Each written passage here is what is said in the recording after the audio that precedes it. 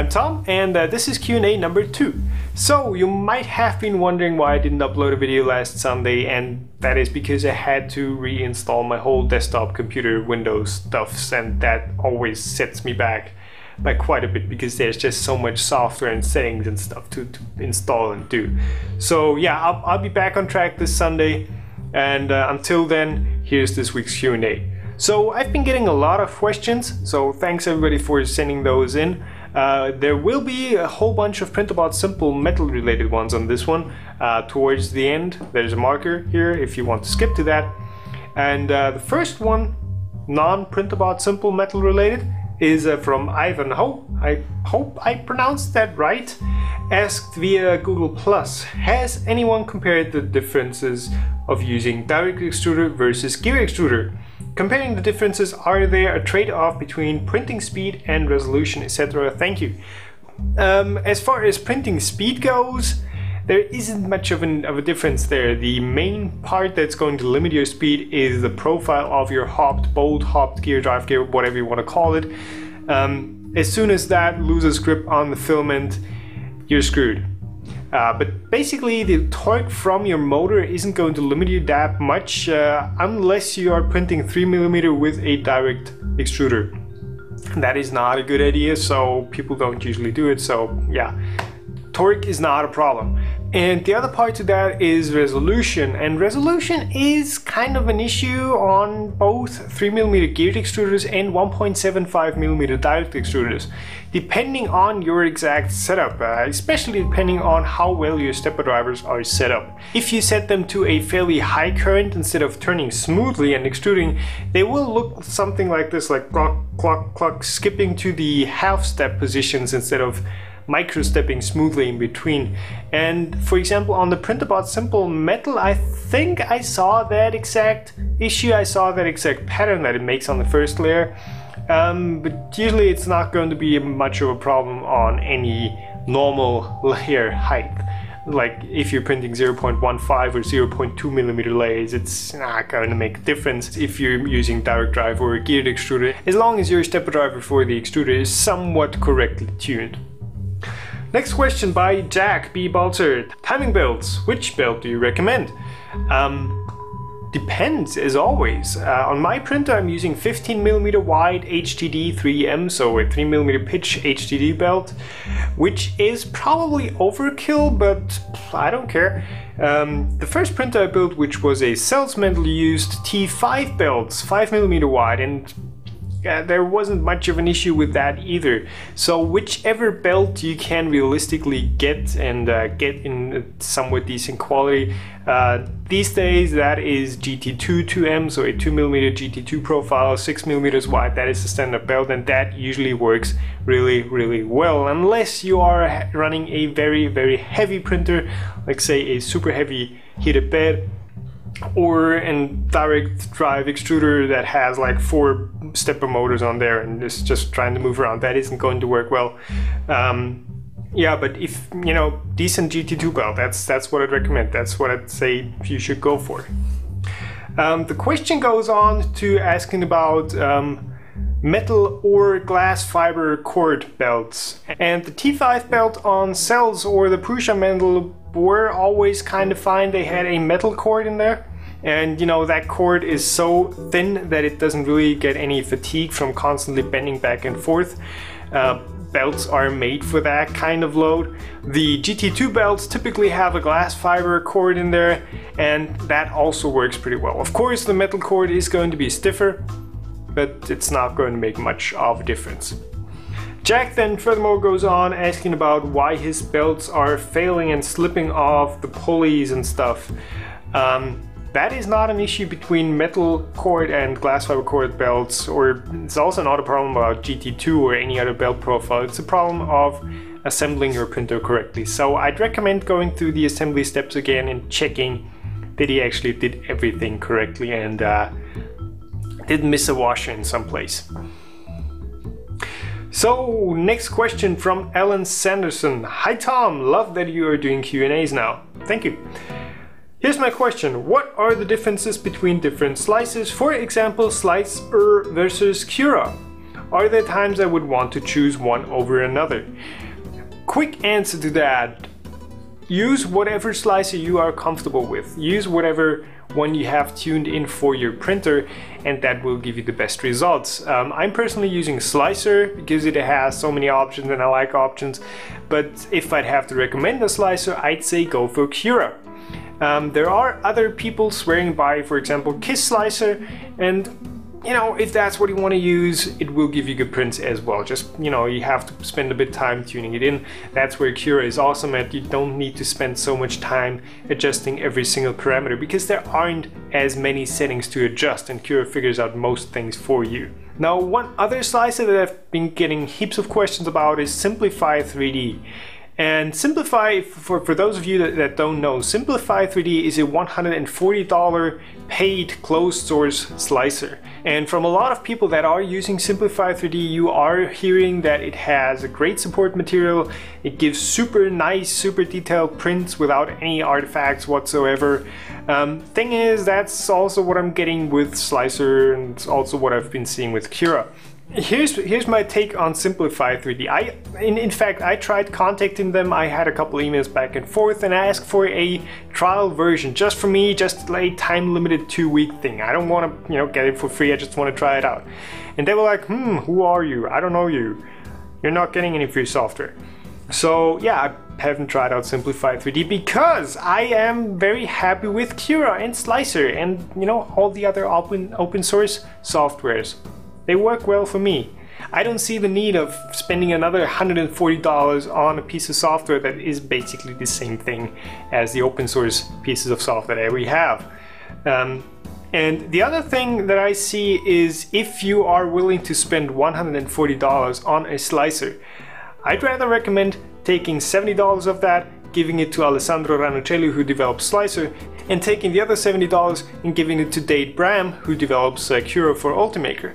Or if you want to do it the other way around and take $140 and spend it on your favorite slicer, say for example Cura, Dade Bram or Alessandro Ranuccelli will be happy to program whichever functionality you want for you personally if you make that kind of donation. So to get back to the original question, which slicer do you recommend? I'd recommend Cura. Are there differences? Yes, there are, but any slicer can print very, very well. Slicer is a bit more complex, Cura is a bit simpler, Kiss Slicer is, I don't know, Windows 95 style. I didn't like it that much, but it's a valid option as well. Use whatever slicer you are comfortable with, use the slicer that you have set up for your printer, and you will get nice looking prints, and you will be able to make it do whatever you want it to do. And a whole bunch of questions came from Vivid Eska about the Printrbot Simple Metal. So here's how it starts out. Hey, another nice video, thank you. I got my Prusa i3 sold recently and considering getting a Printrbot Simple Metal instead. I have a question for you. Why are you selling your Prusa i3? That is not a bad printer. Why would you want to downgrade to a Simple Metal? I do not understand. Anyways, before I'm buying it, is it worth getting the Simple Metal heated bed? Does it actually never reach 90 degrees Celsius? The genuine Printrbot Simple Metal bed seems a bit over-engineered and too expensive for the things I like. It does actually not reach 90 degrees Celsius, yes, because it is a very low power bed. Either way, if you're using the genuine Printrbot Simple Metal Printrbot heated bed, or a third-party one, you will still need to replace your power supply with an ATX or like one of the industrial caged ones, and that is also going to add to the cost, and I just don't think that it's worth it for the Printrbot Simple Metal. You can get a Ali Brother rubber silicone heated bed that you simply stick on the bottom of your bed and connect that to the electronics. That works well also. And those are like 15 euros for the entire area, and as long as you don't take that above about 100 degrees Celsius, that is going to work just fine. So yeah, if you want a heated bed, that's the way I'd recommend doing it. Now, is it worth having a heated bed at all? Thing is, you can print nylon, PLA and some other filaments without a heated bed, but a heated bed is going to help you in either way. So you know, if you want to print ABS, or also if you want to print nylon or flexibles, or you know, those near materials, a heated bed will help you or will make it possible to print those. If you're going to stick with PLA, which is what I'd recommend, you can use blue tape, blue painter's tape if you get the right brand. That will work pretty much perfectly. The Ultimaker one did it, the Printrbot Simple Metal still does it, and if you're only printing PLA, that is going to work just fine. You will need to replace the blue tape every now and then, but who cares, that stuff is cheap. Next part of that question is, will E3D hot end V6 fits on this printer? The thing is, the V6 is shorter than the V5 and it is actually too short for the Printrbot Simple Metal. If you install the V6, which fits in the original aluminum extruder body just fine, you can install it in there, but the nozzle will not be reaching the surface of the print bed anymore. So the way you can go about that is by either looking for the longer V5, if you can find that somewhere, they're not producing them anymore, or by making a 3D printed adapter that mounts the hot end below the extruder body and not in the extruder body. And that should give you those extra 10 millimeters that the hot end needs to reach the bed surface. But generally, yes, the V6 is totally compatible with the Printrbot Simple Metal.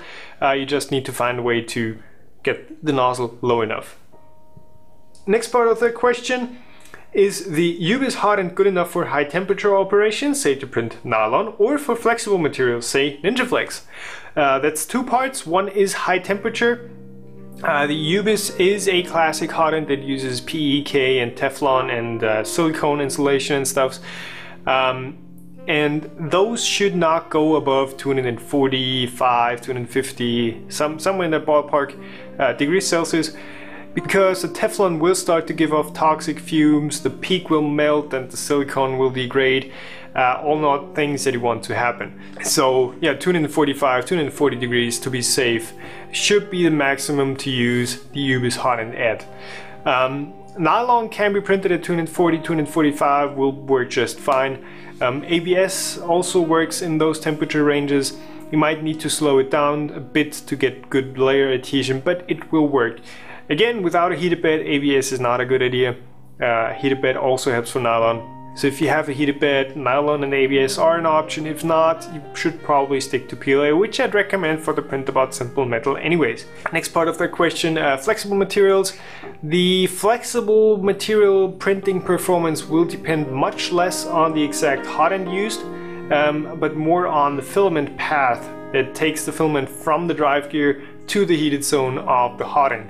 And the E3D V6 fixes that nicely by using a Teflon tube all the way from the last bit of the hot end that is still cool to the wherever you want it. Basically you can run that all the way to the drive gear, which is what I'm doing on my printer and which is working pretty nicely. And it's also what you should be doing for flexible filament, as that will give you the best results. If you don't have that sleeve in your extruder filament path, you will need to slow down your printing speeds quite a bit. It's not impossible to print flexible filament with the stock Printrbot Simple Metal, but it will be easier if you make a couple modifications there. Next part, is there any way to modify the firmware like using Repetiro, Molin or Arduino IDE? The Printbots all use the Molin firmware, and that thing is open source. You can download the source code and the configurations for the Printrbot Simple Metal and modify it to your heart's content. I made 2 videos on that, 1, 2. Yeah, yes, you can. You will be using Arduino IDE to modify it, or any other text editor to modify the config files directly. Next part, will Raspberry Pi be able to detect the serial port for Octopi? I have been reading about a couple people that have issues connecting to the Printrbot through Octopi, but it should work. In theory, it should work. Next part, is it possible to run serial cable from the board, direct RxTX cable from Printrbot to Raspberry Pi? Yes, it should be able if you use a level shifter. The Raspberry Pi is a 3.3 volt system, while the Arduino on the Printrbot Simple or the printer board is a 5 volt system. You can't directly hook those up as it will fry the Raspberry Pi. It's not a thing that you want to happen. So either use a level shifter and hook that up, or simply plug it into USB. That is the recommended and simpler way to do it anyways. So I hope that answers your questions, Vivideska. If any of you have more questions that you want me to answer, send them to me on Google+, leave a comment on YouTube, any way you can contact me. And as always, thanks for watching.